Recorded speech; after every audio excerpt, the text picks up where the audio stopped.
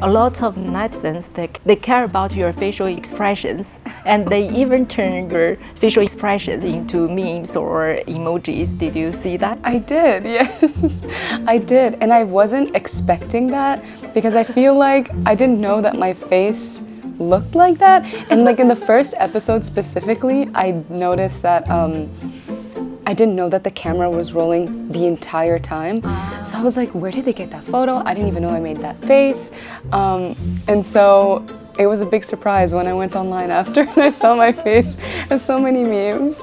We will use those memes to express yourself on such as WeChat or social media. Probably not, because I don't like to look at my face. So I don't know if I'm gonna use my own face as a meme. I mean, in the next, we will control your facial expressions, or is keep it? I'm gonna keep it natural. I'm gonna let it go. What it is, that's my face. So whatever happens, happens. We got that you opened many social media accounts like Weibo and Bilibili and Douyin. Yeah. And so, did you check the comments? Yes, actually, I've been translating all the comments. I try to read as many as I can, and everybody's so sweet and so kind and so supportive.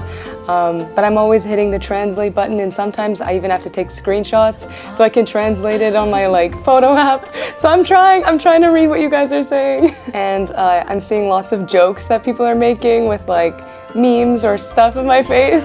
So I've seen so much on the apps. I think people are just so fun and funny online, so.